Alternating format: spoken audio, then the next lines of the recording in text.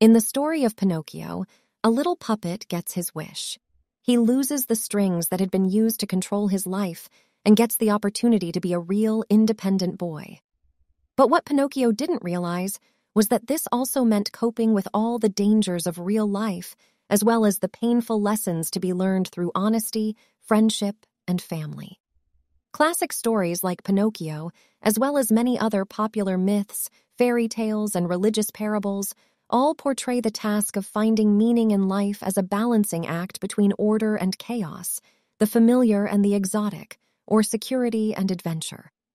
People continue passing on and rereading historical texts, along with the works of philosophers such as Socrates and Aristotle, because we yearn for universal values and rules to give our lives meaning. And these are the themes that author Jordan B. Peterson has taken into consideration when making a new list of 12 such values to help modern people through today's chaotic times. Chapter 1. Hierarchies are a common facet of life in societies around the world, so give yourself an advantage with good posture. You've probably heard of the phrase, the pecking order, right? But do you know where it originated?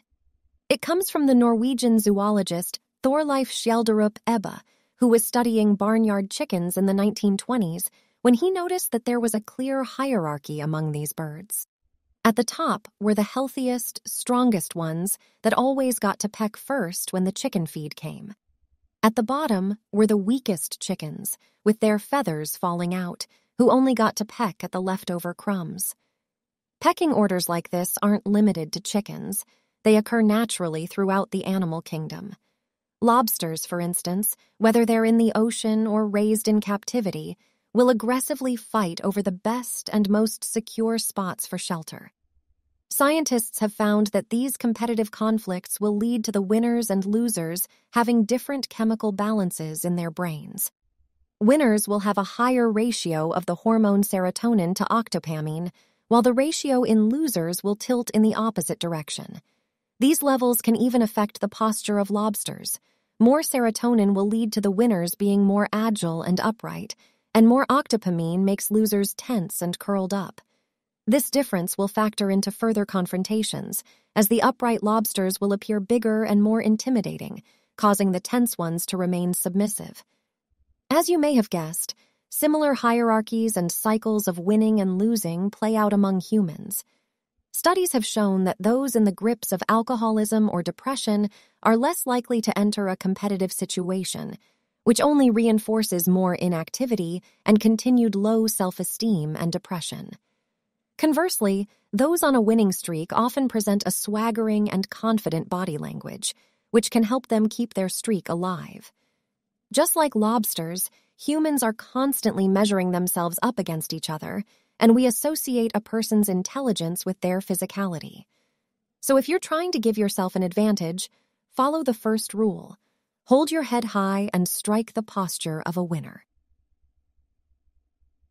Chapter 2. Care for yourself with the same tenderness you would a loved one. If your dog was sick and the vet prescribed it medication, you wouldn't second-guess the doctor and leave the prescription unfilled, would you? And yet, 1/3 of people ignore the medical prescriptions they're given by doctors, which begs the question, why do we take better care of our pets than ourselves?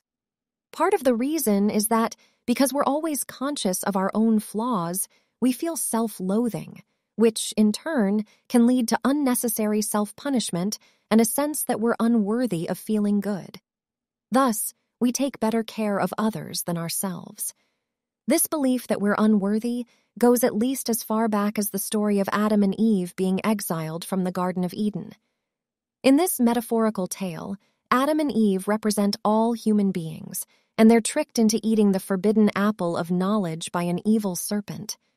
By following the advice of the snake, humans are seen as being forever corrupted with wickedness. While the story of the Garden of Eden makes us self-conscious about this dark side within ourselves and can reinforce the sense that we don't deserve good things, it can also be read another way. It's not just us, but the whole world that is corrupted.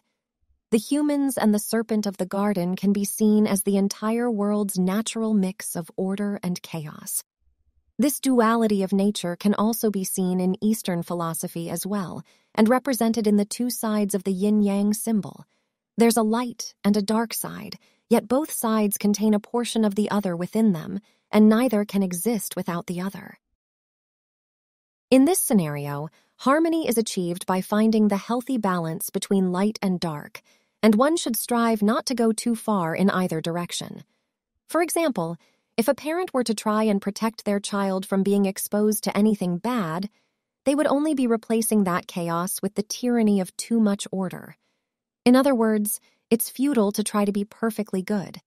This leads us to the second rule: care for yourself like you would a loved one. So look after yourself, but don't fight against chaos, as this is an unwinnable fight. And rather than only doing what makes you happy, try to do what is best for you. As a child, you may not have wanted to brush your teeth or wear your mittens, but these are things that should be done. As an adult, you must determine the goals that help define who you are and the direction you want to take in life. Then, you will find the steps that you should take and the actions that are best for you. Chapter 3.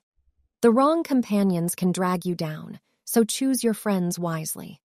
One of the author's childhood friends never left the prairies of his northern Canadian hometown, Fairview, Alberta. Instead, he stuck around and ended up among the town's other ne'er-do-wells. Every once in a while, the author would return home and catch up with his friend, and each time his friend's slow, sad decline became more apparent. What was once youthful potential became aging resentment. For the author, it became clear that those ne'er-do-wells were bringing his friend down and holding him back in life. And this is something that can happen to anyone anywhere. In a workplace setting, a similar dynamic can play out when an underachiever is put into a team of high performers. The manager might think that this will result in the problematic employee picking up good habits from the others. But studies have shown that the opposite is more likely to happen, and the bad habits will start to spread and bring down everyone's performance. This is why the third rule is to make sure you surround yourself with supportive friends, as these are the kinds of friendships that can bring about positive change.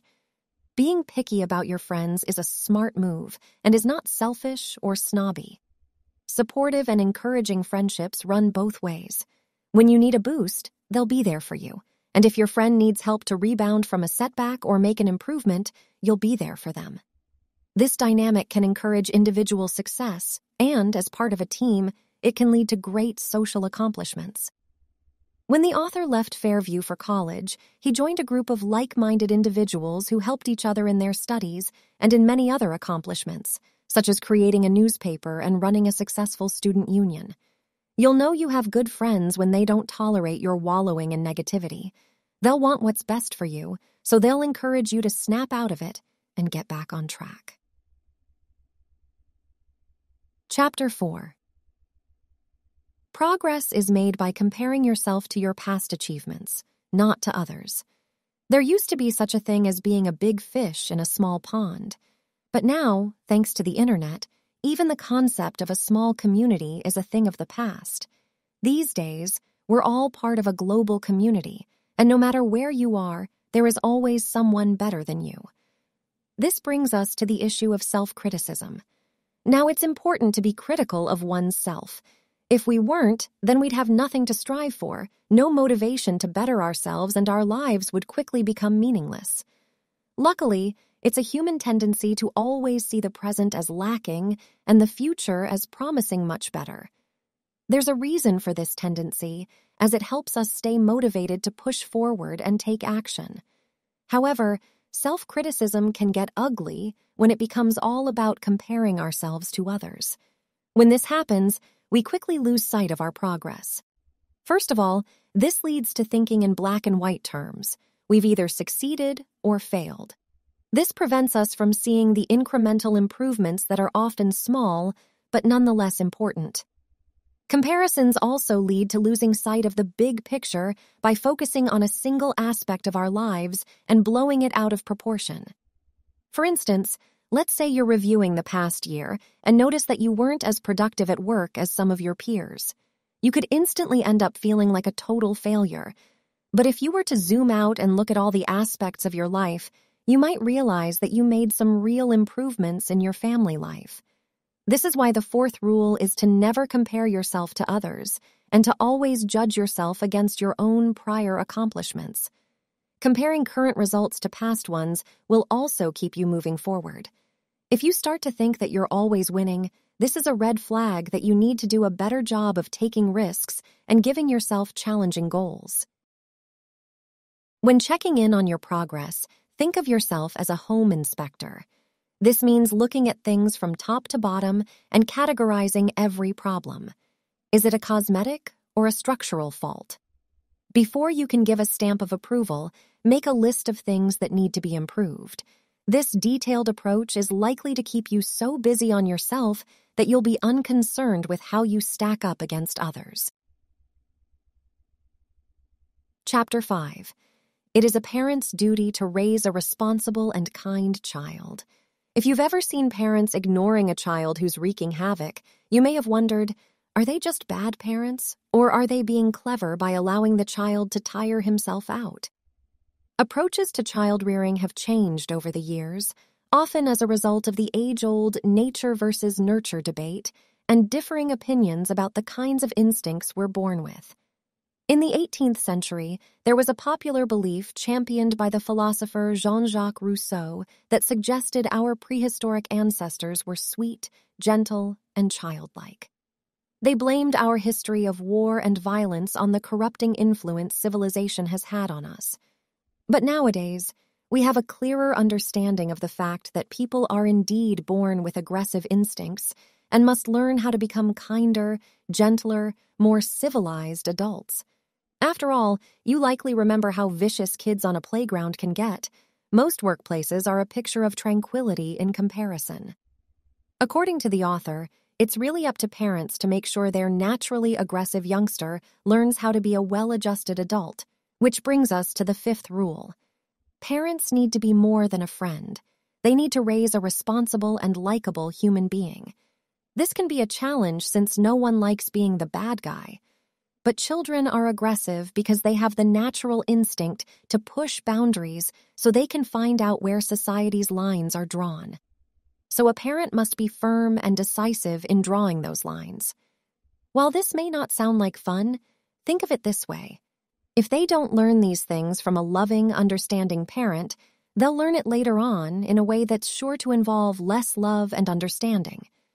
So let's look at 3 key methods for good parenting. The first is to limit the rules. Too many rules lead to frustrated kids who are constantly hitting barriers. So limit things to a few basic, easy-to-understand principles, such as don't bite, kick, or hit anyone unless in self-defense. The second is to use the minimum necessary force. Effective and fair discipline can only be applied when consequences are made clear. The punishment also needs to fit the crime, which means it should only be as severe as necessary for a child to learn not to break the rule again. Sometimes a disappointed look is all that's needed. Other times it might be a week without video games. The third is to come in pairs. Children are clever and will try to get their way by playing one parent against the other, so a unified front is important. Also, every parent makes mistakes, but if you have a supportive partner, you'll be likelier to notice and catch those mistakes. Chapter 6. The world is filled with injustices, but we should not blame others for our lot in life. There's no point in mincing words. The world is full of challenges and suffering, but this isn't cause for despair. Nevertheless, many people throughout the ages have seen life as so cruel and unfair that drastic responses are justified. The Russian author Leo Tolstoy saw existence as so absurdly unjust that he suggested there were only 4 valid responses: childlike ignorance, hedonistic pleasure, suicide, or struggling on despite it all. Tolstoy analyzed these positions in his essay, A Confession, and concluded that the most honest response was suicide, while struggling on was a sign of his weak inability to take the appropriate action. Others have responded in a similar fashion, yet decided to take other lives along with their own, in acts known as murder-suicides, such as the Sandy Hook or Columbine school shootings. In June of 2016, there had been 1,000 shootings in the United States over the preceding 1,260 days, in which someone had killed 4 or more people before, in many cases, shooting themselves. But despite Tolstoy's bleak worldview, and no matter how much you've suffered or however cruel and unjust you find life to be, you shouldn't blame the world. This is the gist of the 6th rule for life, which states that you should take responsibility for your own life before you judge the world. There's another Russian writer by the name of Alexander Solzhenitsyn who believed it was possible to reject the cruelty of life, even when it's being cruel to you. Solzhenitsyn was among the communists who fought against the Nazis during World War II, yet despite his service, he ended up imprisoned by his own state after the war.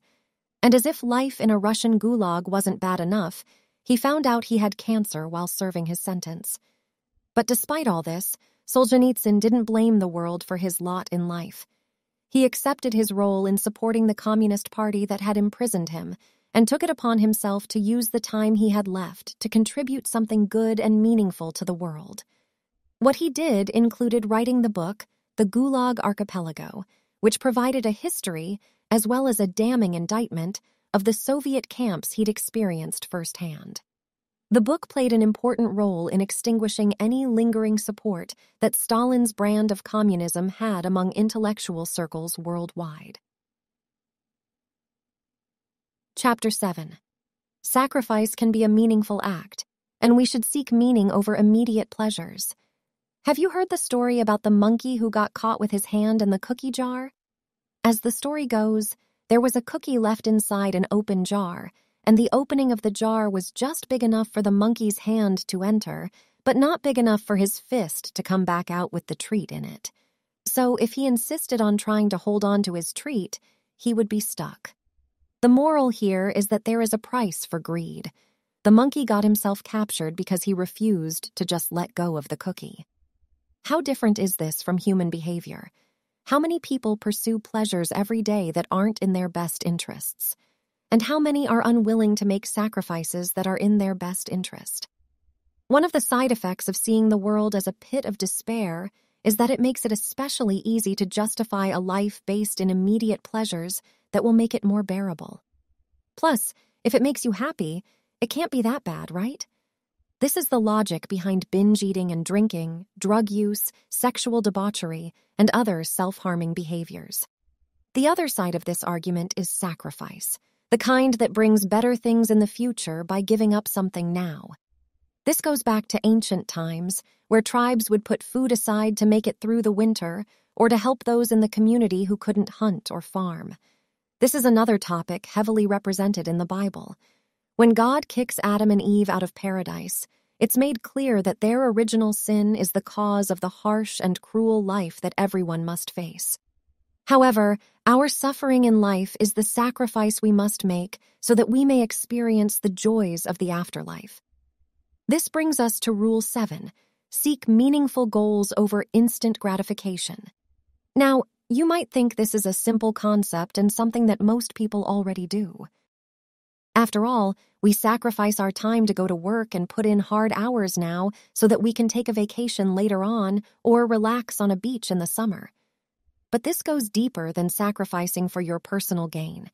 There are big and small things we can sacrifice for the greater good, and the bigger the sacrifice, the more rewarding it can be. It can help to think of the lotus flower. This plant starts its life at the bottom of a lake, and inch by inch it escapes the darkness until it breaks through the surface of the water and blossoms in the sun's rays.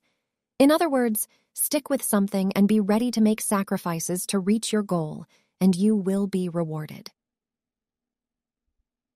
Chapter 8. Lies are a common tool of self-deception, but we should strive toward truthful living. The German philosopher Friedrich Nietzsche believed that you could measure the strength of a person's spirit based upon how much undiluted truth they can tolerate. While truth is often considered a valuable commodity in our culture, we nevertheless tell lies all the time. One of the main reasons for lying to ourselves and to others is to get what we think we want. The Austrian psychologist Alfred Adler called these life lies, and they're characterized as the things we'll do and say to turn a poorly thought-out goal into a reality. For example, you might picture your retirement as taking place on a secluded beach in Mexico with an infinite supply of margaritas. This kind of goal can be so attractive that you'll continue fooling yourself into thinking it's possible, even as events pile up that make it increasingly far-fetched. You could even develop allergies to sun, sand, and booze, but continue lying to yourself about this perfect plan, even though it's not really a plan at all, since you haven't identified any concrete steps that could potentially make it a reality. These kinds of delusions often go hand in hand with our ability to fool ourselves into thinking we already know everything we need to know. This is an especially foolish perspective to have, since it shuts off our natural desire to learn and grow. But worse and far more evil, things can happen when you're living a life lie and unwilling to recognize the truth. In John Milton's epic poem, Paradise Lost, Lucifer is portrayed as a reasonable character, but one who becomes too proud and enamored with his talents, so much so that he and his followers are kicked out of heaven for daring to challenge God's ultimate truth. This sets up rule number 8: stop lying and be truthful. You don't need to give up each one of your ambitious goals, but you should be flexible so that your goals are realistic and reflect the truth. So, as your understanding and worldview changes, so should your goals. And if your life is off track, it might be time to challenge the current truth you're following, the one that has you feeling weak, rejected, or worthless, and reaffirm your personal truth so that you can get back on the right track. Chapter 9. Conversations are an opportunity to learn and grow, not compete. Thousands of years after his death, the ancient philosopher Socrates is still considered one of the wisest men who ever lived. One of the reasons for this is his belief that the only thing he was certain of was that he knew nothing, and this was a driving force in his conversations and his openness to learn. When you engage in genuine conversation, it should be a similar process to thinking. Thinking things over is essentially listening to yourself as you explore two sides of an issue. So, in a way, you're creating your own internal dialogue, which can be difficult since you need to accurately represent both sides while also remaining objective in your conclusion. This is one big reason why people talk to each other, so that they can more easily present the two sides of an issue and come to a conclusion. Even children will do this. If one kid thinks it would be fun to play up on a roof, they might suggest this idea to a friend who then points out the dangers of this idea. The conversation that ensues allows the child with the original idea to take in the new perspective, consider how likely it is that someone will fall and hurt themselves, and hopefully make the right decision. However, conversations often don't go this way. Instead, one person, or perhaps both people, will refuse to listen and treat the dialogue as a competition they need to win in order to validate their preconceptions. So, rather than hearing what the other person has to say, they'll be thinking about what to say next or act like it's a contest of one-upping each other. This is why the 9th rule is listen to what others have to say, while presuming you have something to learn from them.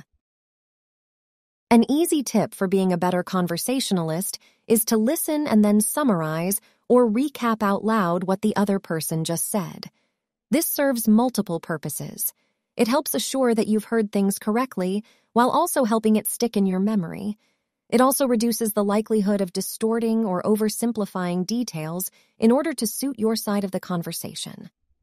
Sometimes the truth hurts, and it's painful to take in information that means you have to change your ideas and preconceptions, but this is the price you pay as part of the beautiful process of learning and growing.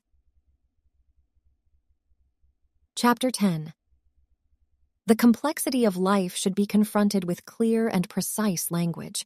Life truly is an enormous and complicated tapestry, and yet we tend only to see the isolated parts we need to see. If you're walking along and see an apple on the ground, you probably don't think of the branch, tree, roots, and soil that were all connected before it fell. The reason is that we tend only to recognize or pay attention to the things that are either useful to us or stand in our way. The apple catches our attention because it represents food and sustenance. but we don't consider the tree and the soil because they are of no use for satisfying our needs. Of course, we can't be thinking of everything all the time. The world is far too complex for that, so the mind simplifies things and makes it easier for us to get on with our lives. However, every once in a while, something can happen to shatter our conception of the world and make things seem chaotic. This is why Rule 10 is extremely important. Use precise language. How does this help? Well, think of the word car. You know what a car is, right? It's a vehicle that gets you from point A to point B. But when this vehicle breaks down halfway between A and B, do you know the precise ways in which a car works? Can you pop the hood and fix this piece of complex machinery? There's a good chance that when your car breaks down, you feel primal urges to curse and maybe even kick the car for not being such a simple thing anymore. This is what happens when things get complex and chaotic. So in order to recover, you must reestablish order by clearly and precisely explaining what went wrong. The same thing needs to happen when your body breaks down and you get sick. There could be any number of problems going on, so you need to tell your doctor the precise symptoms. Does your stomach hurt, or is it a fever? Did it begin after you ate something? What was it? By being precise, you can restore order and take steps to start feeling better. Precise language can make your relationships run more smoothly as well. Does your partner do something that bugs you, like failing to clean up after themselves? The sooner you're honest and precise with them, the easier life will be. Chapter 11. There are bad and oppressive men, but we must avoid suppressing human nature. In George Orwell's The Road to Wigan Pier, the author comes to the conclusion that socialism was attracting defenders in England, not because of sympathy for the harsh conditions facing miners, but out of hatred for the rich and powerful. Today, there are similar attitudes toward the male-dominated leadership known as the patriarchy. One influential source of this hatred for the patriarchy is Max Horkheimer of the Marxism-based Frankfurt School, a proponent of so-called critical theory. He felt that education and intellectualism should focus on social change, and instead of working to empower women, it should seek to combat and destroy the powerful oppressors in a culture, that is, the ruling males. Likewise, in humanities courses around the world today, the recommended political action is the dismantling of our macho culture. Everything is about destroying rather than fixing or creating, and according to the author, it has left us with an outrage directed at male behavior that can tend to be excessively harsh and short-sighted. For example, many male students are regularly confronted with hostile accusations of being part of the patriarchy, but the path of righteous change shouldn't involve treating every man as a potential sex offender. While it's true that many men have behaved deplorably, the author argues that men have also used their naturally aggressive attitudes for good, like engaging in healthy competition, exploring dangerous areas, and making much-needed progress. It reminds the author of skateboarders. Outside some of the buildings on the University of Toronto campus, there were amazing skateboarders showing off admirable fearlessness and a willingness to embrace danger. But then, city officials decided to prohibit skateboarding on the campus, which brings us to rule number 11. Don't bother young people skateboarding. We can't establish rules that go against the very nature of who we are as people. Our rules should definitely protect us, but they shouldn't do so in a way that suppresses the good qualities in people. We've actually seen a fairly good fictionalized account of what can happen when men are stripped of their masculinity. As the story in Fight Club shows us, aggression can then become a forbidden fruit that manifests itself in fascist tendencies. Another real-world reaction to emasculation is the current resurgence of right-wing politics. The truth is, women don't want boys to grow up without a chance to learn things for themselves and be independent. He posits that every boy has a mom, and what kind of mom would want to care for a dependent man-child? Chapter 12. Life is hard and full of sorrow, so it's important to celebrate the small joys in life. Have you ever had to care for a sick person? It can be one of life's more difficult challenges. The author's daughter has been coping with severe arthritis since she was 6 years old. She has suffered from constant pain, requiring frequent injections and multiple surgeries for joint replacements. If you had a daughter in this situation, you might think life is unfair, but it's important to recognize that the dark bits of pain, suffering, and sorrow are what give the good moments their value. Consider Superman. When this character was first introduced, he was hugely popular. But then, the comic book writers kept giving him power after power until he was virtually invincible. Naturally, readers starting to find him super boring. If there is no risk of danger, Superman's victories are hollow. And in the same way, good moments would be meaningless if we didn't have to fight through difficulties and suffering to reach them. This is why it's important to follow Rule 12. Make the best out of even the smallest joys that life offers. By following this rule, you'll be sure to embrace life and appreciate every good thing that comes your way. You'll also be sure to see yourself through the tough times, even when they're prolonged. After years of pain and discomfort, the author's daughter eventually found a new physiotherapist who helped her find greater mobility, a fair amount of normality, and a lot less pain. There may be further complications down the road, but they're both happy to enjoy the improvements for as long as they last. This is the best attitude to have. It's the kind that makes you take your time to stop and pet a cat when you cross one on the sidewalk. Remember, there is no day without the darkness of night, just as there's no order without chaos. There is suffering in life, but it's also what gives meaning to our perseverance and makes the moments of peace so rewarding. Final summary. Navigating through life is a constant struggle filled with trials and tribulations, and if there's any guarantee in life, it's that there will likely be more troubles around the corner. But there is also beauty and joy to be found, however fleeting these moments may be. All you can do is try your best, be honest and truthful, and avoid being selfish and prideful. It's also important to take responsibility for your own lot in life, and not blame the world or others for your shortcomings. Ultimately, it is only you who can improve your life. Actionable advice. Ask yourself, how was I wrong? You may not like the answer, but this is a way to keep improving and stay truthful. By asking yourself this question on a regular basis, you'll be able to enjoy the satisfaction of making progress every day as you keep striving to be a better human being. Thanks for listening. If you enjoyed this, please like and subscribe to The Literary Digest for more videos like this one. And don't forget to leave a comment below and let us what you found most helpful. Until next time, keep striving for success.